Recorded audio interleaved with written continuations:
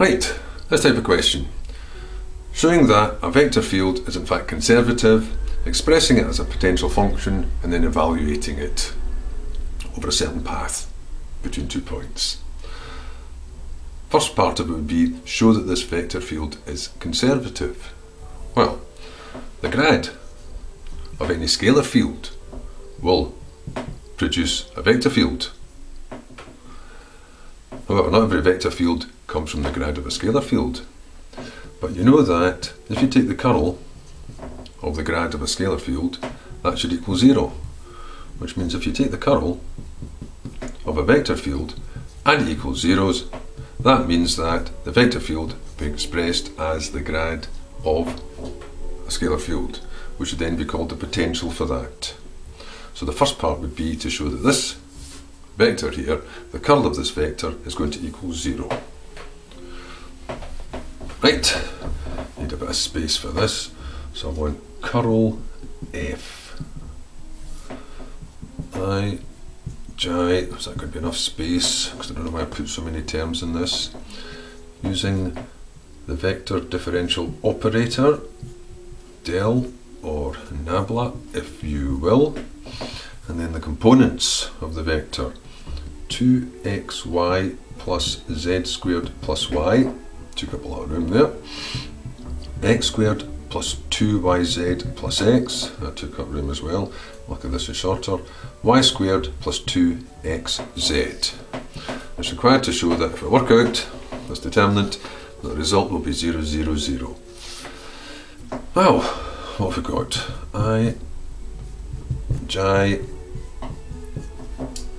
K. So for the I component, I've got the partial of y of this, and the partial of y of that will be 2y. Take away the partial of z of this, the only terms involved in z is that, minus 2y. That's okay. Middle one for j, the minor is going to be this. The partial of that with respect to x is just 2z. The partial of this with respect to z, only this term here, is 2z, so far so good. And for the last one for k, the partial of this with respect to x, now there's two parts, there's actually left more room, there's a 2x plus 1, take away, and then the partial of this with respect to y, I have to put it underneath, another 2x plus 1, which means it equals 0, 0, 0. Which means that f is conservative and can be expressed as the grad of some scalar field, which we'll call the potential of that. Right, back up to the top, second part.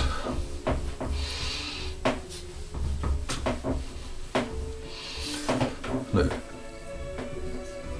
if the grad of that potential is equal to f, then each of the components must be the same. So that means partial phi by partial x, partial phi by partial y, and partial phi by partial z should in fact equal these three parts. 2xy plus z squared plus y, x squared plus 2yz plus x, that's go underneath, y squared plus 2xz. So from that you get three equations.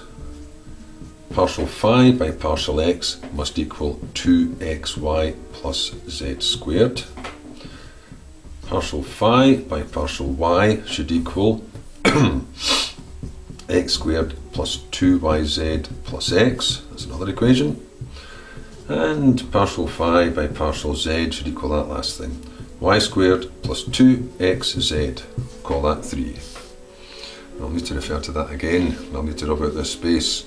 So I'll just pause for a second while I right, having copied that down, we've got this. d phi by dx equals 2xy plus z squared plus y. Right, integrating that up with respect to x, so that means keeping the y and the z constant.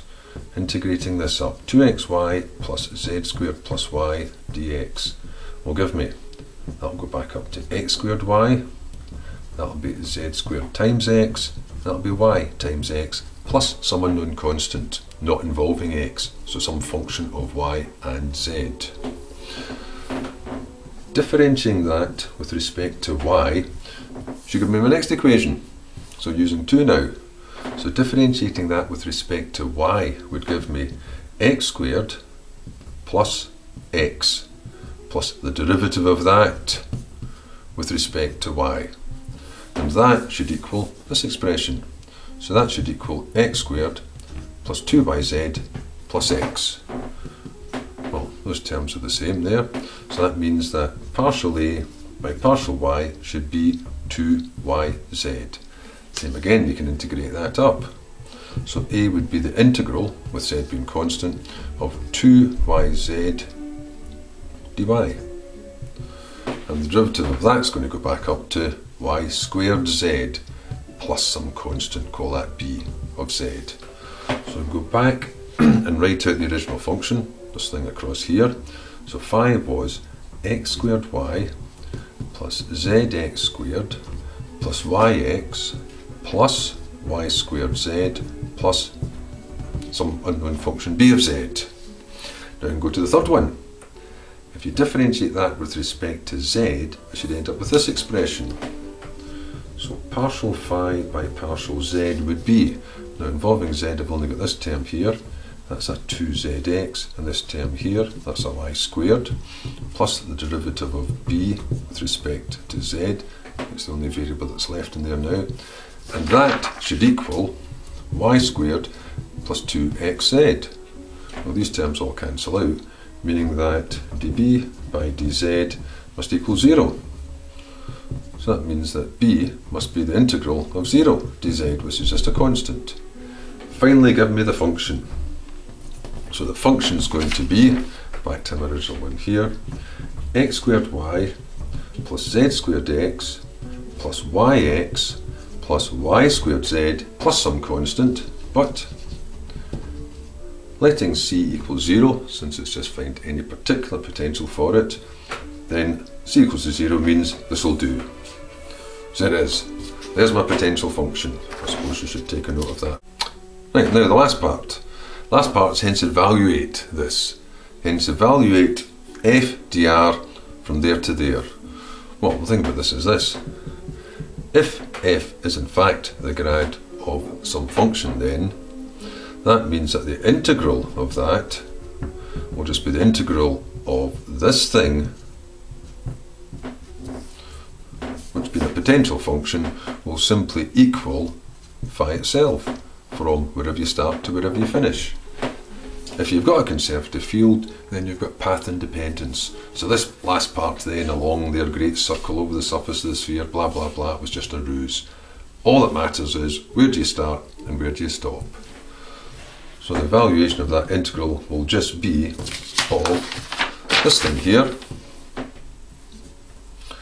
x squared y plus z squared x plus yx plus y squared z, going from the 2 points 1 to -1 to 2, -1, 1, which is just going to be a mass of arithmetic, of course, so that you're going to have for the first one. So starting with this one at the top here, that's going to be, I've got 2 squared times -1 plus 1 squared times 2 plus 2 plus -1 times 2 plus the last one, -1 squared times 1, minus, I'll put that underneath, minus, same again for this one now, working out to this one, I've got 1 squared times 2 plus -1 squared times 1 plus 2 times 1 plus 2 squared times -1. So the final answer for that's going to be, I've got a -4 plus a 2 minus a 2 plus a 1, so that's just going to come to -3. For this part, I've got a 2 plus a 1 plus a 2 minus a 4, so that's just going to come to 1, so -1. Final answer, -4.